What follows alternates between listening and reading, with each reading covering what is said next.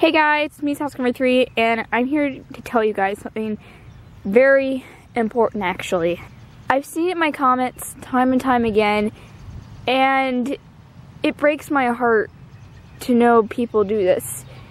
And that is, they stop loving something because they get bullied over it, or someone tells them to not love it anymore.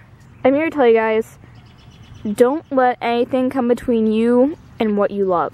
If you love something, there's probably a reason behind it. You don't just find something and you think, I'm going to get into this series, I'm going to like this, without even knowing what it's about. You shouldn't let somebody else tell you what you can and cannot love. Some people like video games, some people like plushies, some people like writing, some people like editing, some people like swimming, some people like driving. Everyone has their own interests, and no one has a right to tell you, hey, you can't be interested in that anymore, you can't love that anymore.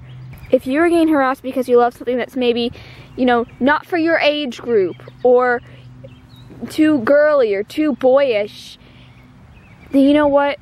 That's fine. Because in the end, those people that harass you, what you love doesn't harass you. They do, but what you love doesn't. So what's really bigger here? What really means more to you? What's worth standing by? The bullies or the thing you love?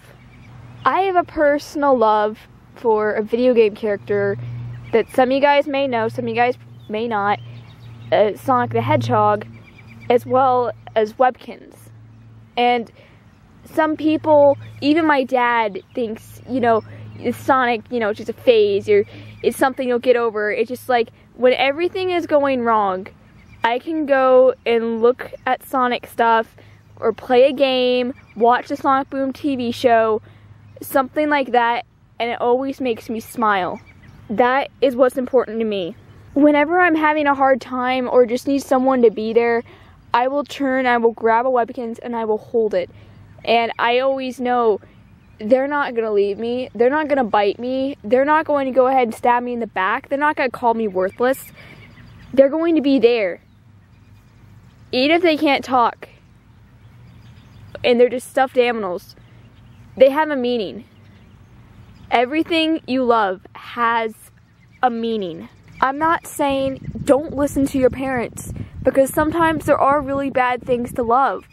Like smoking, doing drugs, murdering people. That is stuff that isn't exactly welcomed to be loved for a good reason, because it's harmful, not just to you, but to other people. But you are just like your parents in the sense that you're right sometimes and you're wrong sometimes. Parents don't always have the right answer. Like, my parents, they're not fully supportive of me collecting Webkinz or my YouTube channel. But you know what?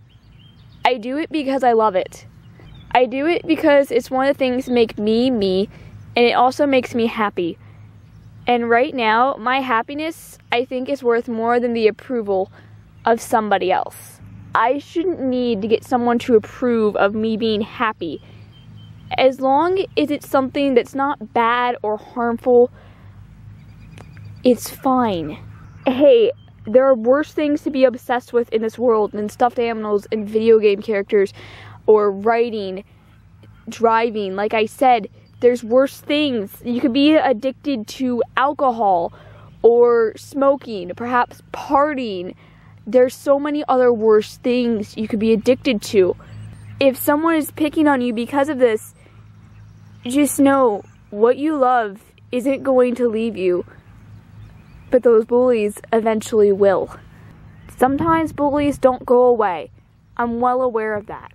But you know what? If it's online, you can keep blocking the accounts. You keep blocking the accounts. You can do that.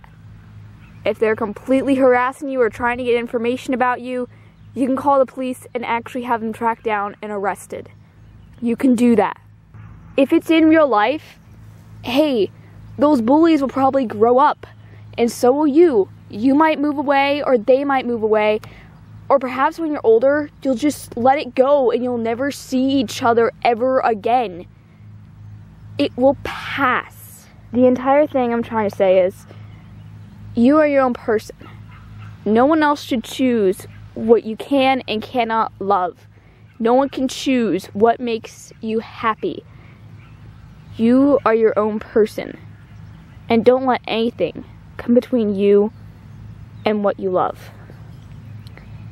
I guess this is the end of the video. I'll see you guys in the next one. Later.